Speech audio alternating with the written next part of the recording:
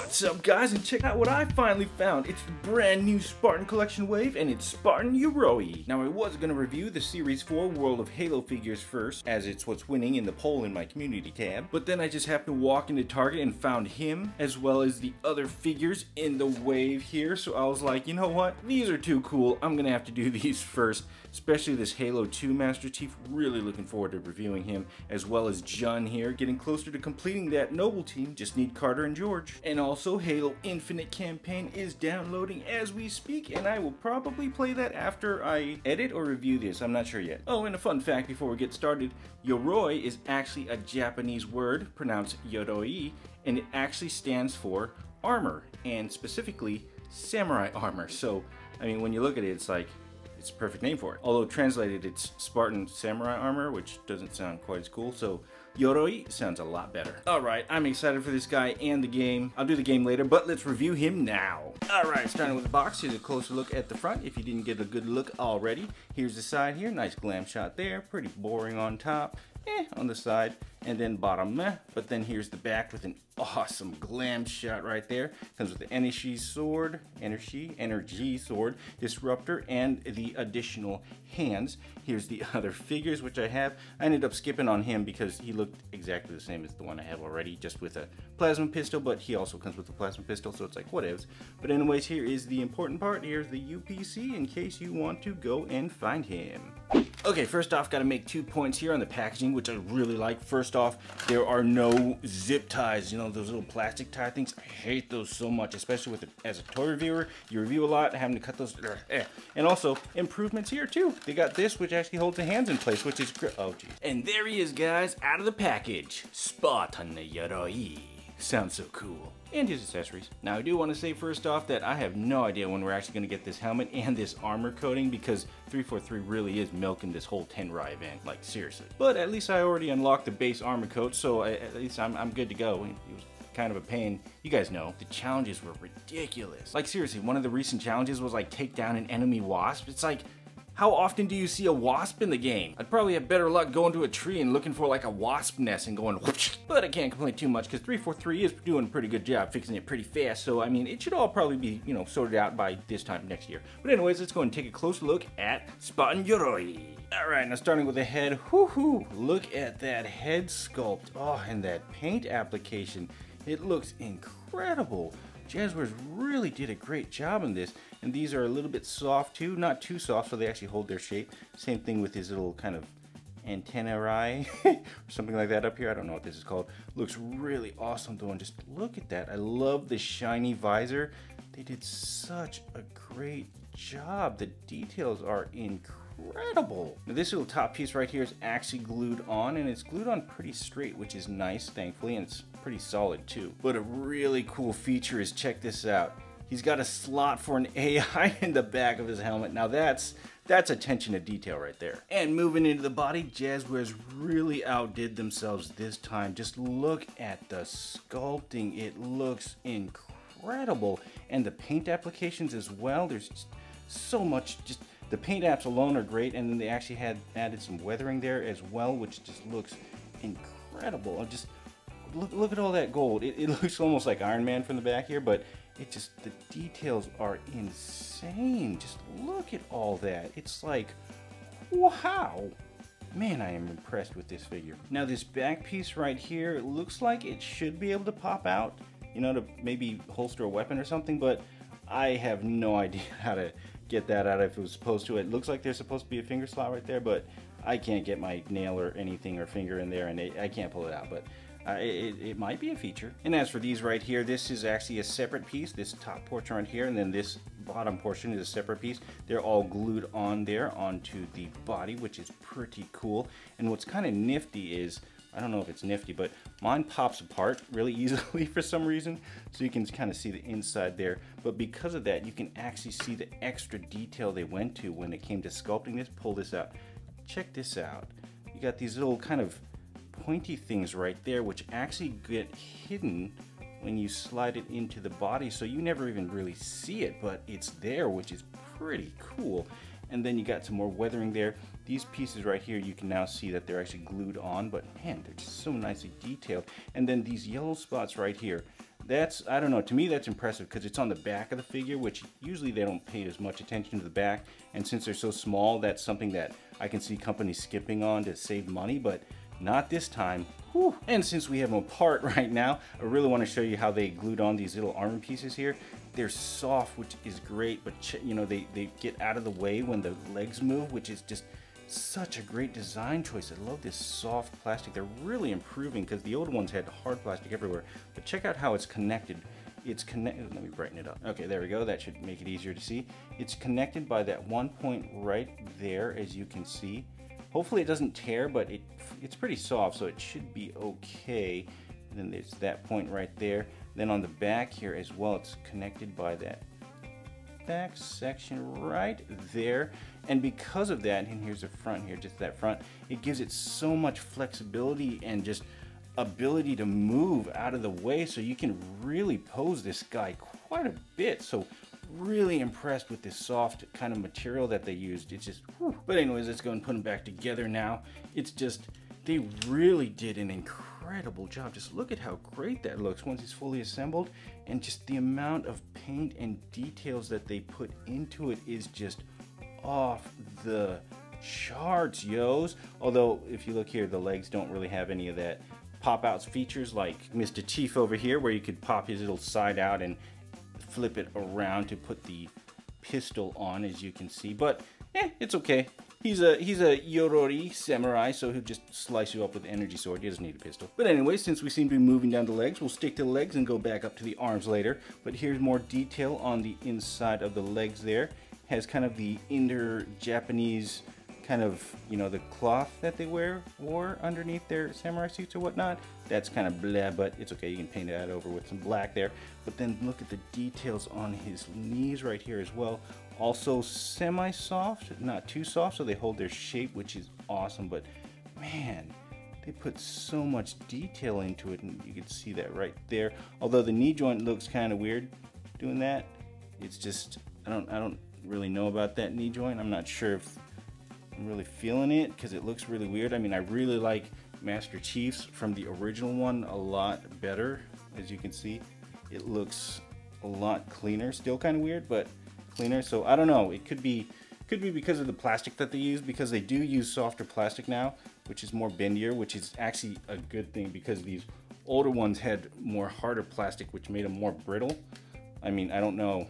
I don't know if they'll actually break, but I don't know. I don't like that brittleness, so definitely like the new plastic better. Anywho, here's a closer look at his calves here, and just look at the detail as well. Lots of weathering, and then the gold there. Just love the paint choices. They better give us this armor coating in the game, and it better not be too hard to get. Like, I don't know, kill 85 million Spartans with a chain gun and a warthog while flying through the air. I don't know what 343 has in store for us. Anyways, there's a feet there which look pretty awesome as well. Nice gold right there, and then there's the bottom of it. And these are actually pretty sharp. They're kind of pointy, so don't kick yourself in the face with it. All right, now moving back up to the arms here. This is really cool. I really like this. First off, it just looks amazing. I mean, just look at all that detail there. But here's the thing that I really like. Look at this. It's soft plastic, so when you move it up, it actually kind of just gets out of the way and flexes. And you guys, if you saw my original Master Chief review, you know how just amazing this is, because this guy, the Wave 1 that they have, you guys remember, his shoulder piece broke off when I moved it up too high because it's just hard plastic. I'm not going to push it. So definitely major improvements with these soft piece plastics right here. It's just, oh man, they're really improving this line. Then of course, here's a closer look at the forearm here with some cool details. This also is soft, as you can see, and it's glued on, so it kind of flexes out of the way, although I don't think it really needs to when you fully extend it. But anyways, here's his hand here, which looks pretty awesome, and he's pointing at the air. Only you can prevent forest fires. But anywho, a nice thing too is they have soft joint plastics right here for the elbow. As you can see, it has some nice flex to it, and I think that is actually a plus because it makes the joints hold their shape or their placement a lot better. Same thing with the shoulder. Going forward, you can see it holds its place. a huge improvement over the original Wave 1. Here's the Mark 7 here. Turn that light off by accident. And you can see his arm is just flappy doodle. It's like, woo! It's like hello. Yeah! Whoa, that was kind of cool. Okay, you know what? Maybe this soft joint isn't an improvement. Oh, and random fun fact, he's not all slippery from mold release like some figures are, and it doesn't stink either like other toys, which is kind of bad because I do like that new toy smell. Well, I don't know. Yeah, he doesn't stink. And as for articulation, his head does rotate in a full circle, which is pretty impressive. Got a tad bit of side to side, might just be the looseness of the joint. Then he looks not very far up, but he can look down at least. Arm rotates in the usual circle and it holds its position very nicely, which I like. Shoulder joint goes up about that much there and can go more when you flex that thing there. He's got the bicep swivel there, goes about that much because of the shoulder armor. And then you got the double jointed elbow right there, goes about that much, and then the hand that spins in a circle and does a flap do. Now it looks like he's supposed to have a butterfly joint there. It looks like it should. I mean, the other figures have, like here's the Mark 7 from the original one, he has a butterfly joint. But if you pop this off and take a closer look inside here, let me turn up the brightness. Okay, I really blew out the lights so you can see it, but anyways, if you look closely there, you can see that it's actually flat there. The connection point is flat on that side and also flat on that side, which means that there shouldn't be any movement because it's just unable to. So it looks like you should have butterfly joints, but I don't think they are. As for torso pivot, form over function, but I'm not complaining. And as for his legs, they go that far forward here. You got to be a little bit careful. It goes quite a bit forward, and by careful, this is what I mean. You want the knee joint to go underneath the armor, because if you don't pay attention and you just randomly quickly whip it up, you might get it caught like that or something, and you could, as you can see, you see how it's starting to flex and like that, you could damage it or potentially tear it. So be careful, make sure that the knee goes underneath the loincloth armor. But it doesn't go very far back at all, because as you can see right here, his little big old booty there is just kind of stopping it, so that's not going nowhere. And he actually has some really nice splits. He can go quite a bit far to the sides. Oh, caught the knee armor again. Got to be careful with that. Don't let it catch that. But anyways, it goes quite a bit like that. Here's another thing to be careful of, is he has very soft knee joints, as you can see. So you don't want to be moving this out like this, because you're going to bend that. You want to move it out at the thigh. So hold the thigh, which is a hard joint, and then push that out. That's how you want to do it. And he also has a thigh swivel, as you can see right there. Moves nicely, except for the back, it only goes so far because once again, bloop, gets stuck on that booty scalp. This Spartan dummy thick. But anyways, it's got double jointed knees there that go quite a bit back, but it looks kind of weird. I still love the Wave 1 Master Chief knee joint a lot better. Look at that. Looks a lot cleaner to me. I don't know. I kind of want this knee joint to come back, but I'm sure they have their reasons. And his ankle goes that far forward, that far back, and does rotate in a circle as well. You kind of have to pull it forward a bit. Won't rotate very much if you have it full locked in the back. And then his pointy witch toe that'll poke your eye out, go that far forward and that far back. Actually, can you imagine this as an assassination in the game? I mean, okay, check this out. Well, first off, they have to bring assassinations into the game if they ever do that. But check this out. So it's just like doot doot doot doot doot doot doot. Ooh, that would really hurt.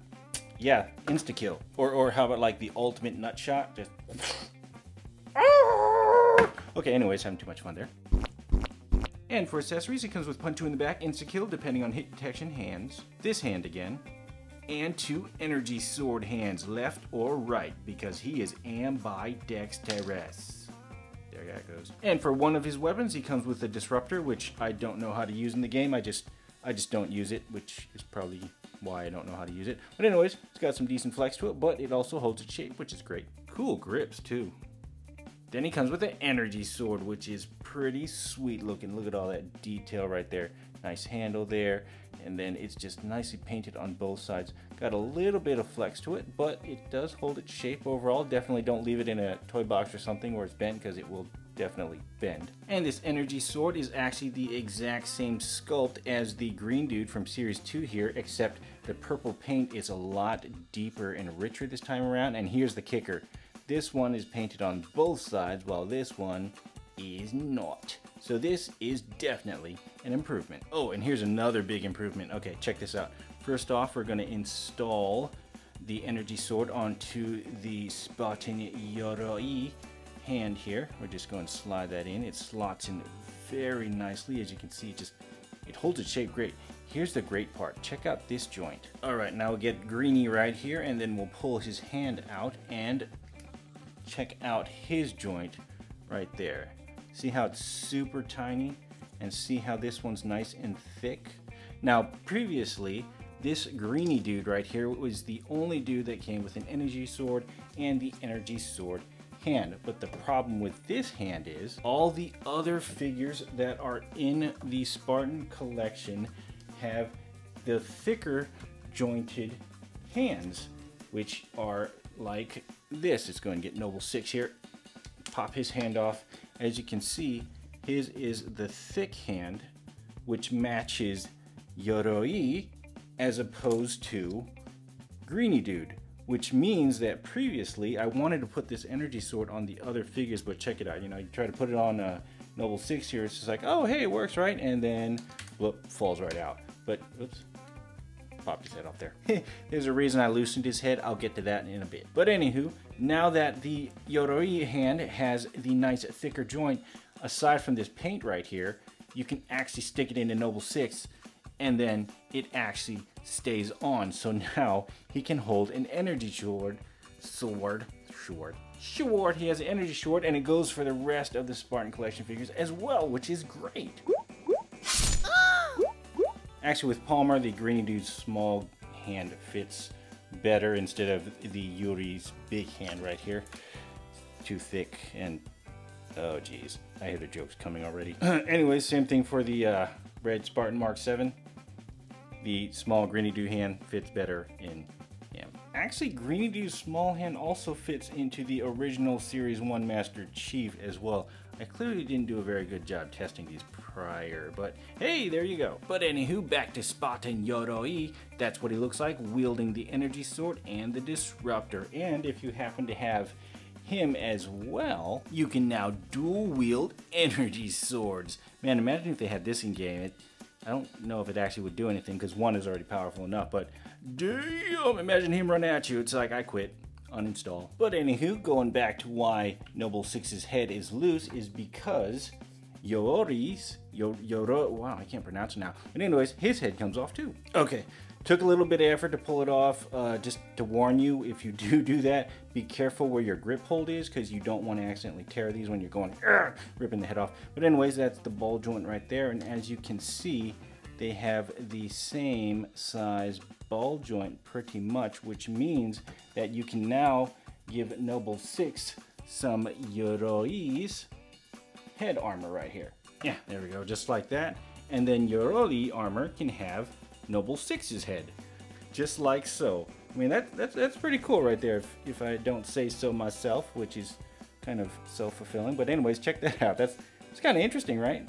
Cool look. And the same thing goes for Jerome as well. Actually, you know what? I don't think that works quite as well. But, you know, who knows? You might like it. It's a really long neck on that one, but cool. But unfortunately, it won't work on the original Series 1 Master Chief because his head joint is just weird. See that right there?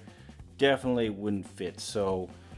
Oh, well. Actually, maybe it'll just sit on top. Okay, let's try that there, and, well, these joints are going to interfere with each other. Pretty hard to pull that dog bone joint out, but, yeah, there you, I guess. I'm sure somebody could, well, somebody could probably make that work. But actually, check this out. Master Chief with the Yoroi head doesn't look half bad. You kind of have to hold it on there, but, I mean, looks pretty cool, right? I mean, I'd run that.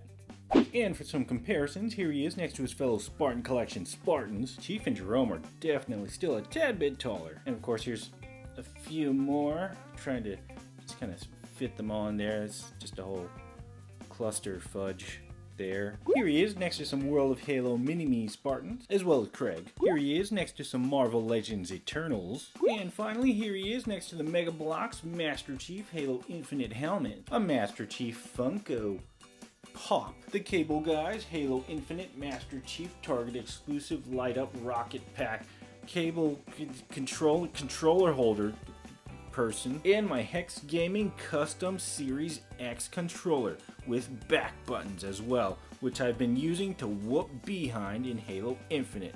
Oh, just kidding, I'm not that good at it. I just keep getting whooped because mouse players just, they whoop me. But anyways, yeah, it's pretty though, right? Review of it is up here if you want to see that. Same thing with that.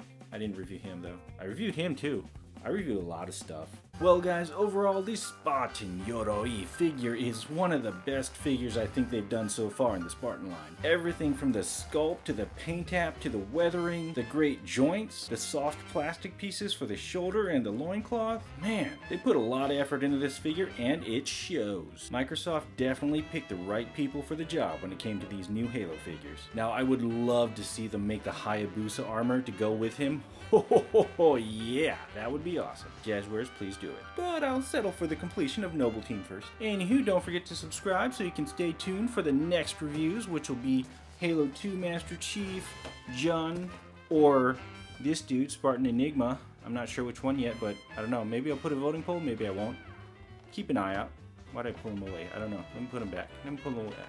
Yeah. Okay, they're just all gone now. Anywho, thanks for watching. If you don't see me in a few days, it's probably because I'm playing Halo Infinite. And I'll catch you guys in the next one. Peace.